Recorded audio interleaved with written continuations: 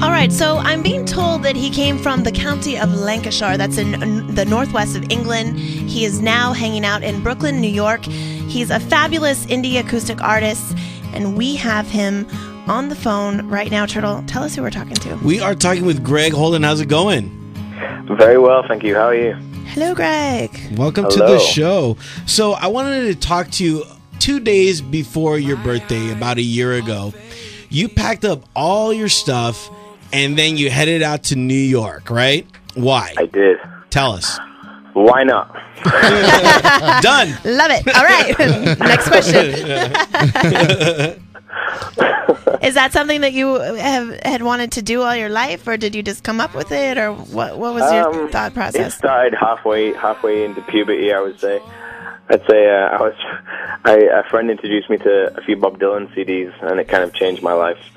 And I kind of did my research on Mr. Dylan and kind of came up with this dream where I was like, I need to be in New York. I got to get out of this place and be in New York. So I decided to take a little mission and figure it out. So seeing that you just decided to up and go to New York because of Bob Dylan, I noticed that we were listening to your album and all your songs reference New York. What is it about New York that just is so amazing that you have this feeling that you need to sing about it? It has great hard drugs. Fantastic. Yeah, I'm with you. I'm on the next plane. That's a joke. Mom, Dad, it's a joke. No hard drugs here now. No, that's totally a joke. I don't know. There's something enchanting about New York. There's something. It's like a mystery, and every film that you watch is about New York, and it's based in New York, and everything. I don't know. I always saw it as this magical place that was. It wasn't obtainable. It wasn't something I could possibly ever get to, and then when I realized I had a chance to get there, I was like, well, why not? That's awesome. So listen, I love your sexy voice, and I also love... I like your voice, actually. You have a very sexy voice. Oh, thank you. Greg, what are you doing later? So I want to talk to you about some of your lyrics. I know Justin was kind of talking about some of your songs, but some of your lyrics that really stuck out to me when I was listening to some of your music, the one that mentions, it's better to make your mistakes than live without knowing. It's better to fall on your face than to stay on your feet. Mm-hmm. Now, is there like a certain experience that inspired those lyrics?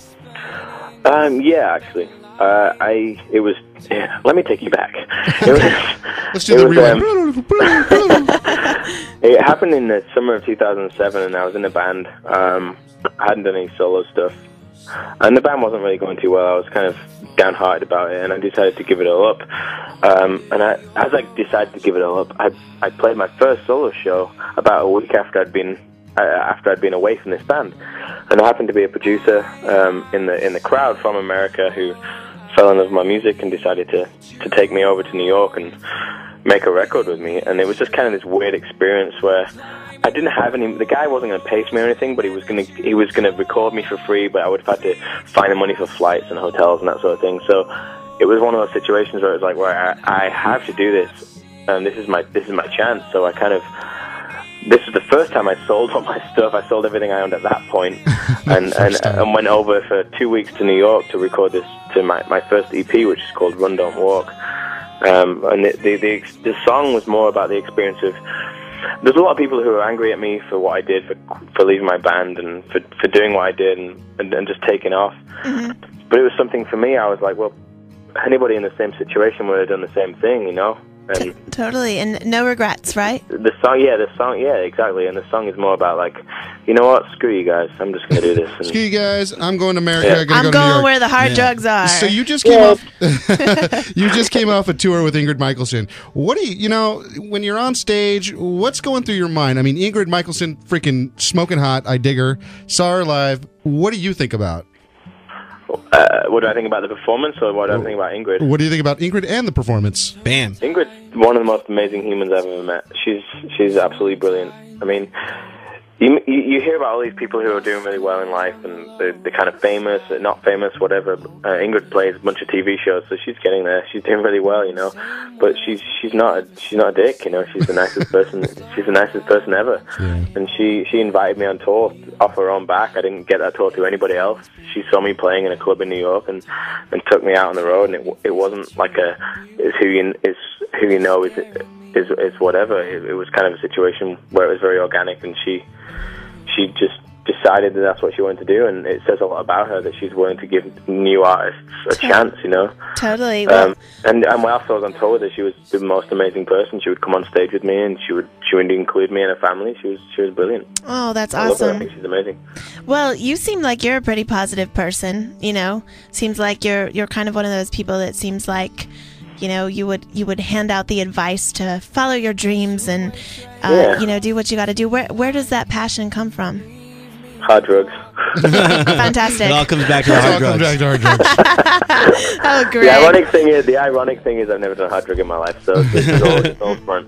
Only soft drugs. I think it just comes from, I don't know, I come from a small town, and there's many people who are from small towns, and it's just something that, I don't know, I never wanted to be stuck in a small town, you know. I wanted to get out. I wanted to do something with my life, and I think once I finally moved away from home, I realized what was out there, and every time I moved somewhere else, the world became a little bit bigger, you know. So first I left Lancashire and moved to Brighton, which is the south coast of England, which is still a small town, but it was slightly bigger.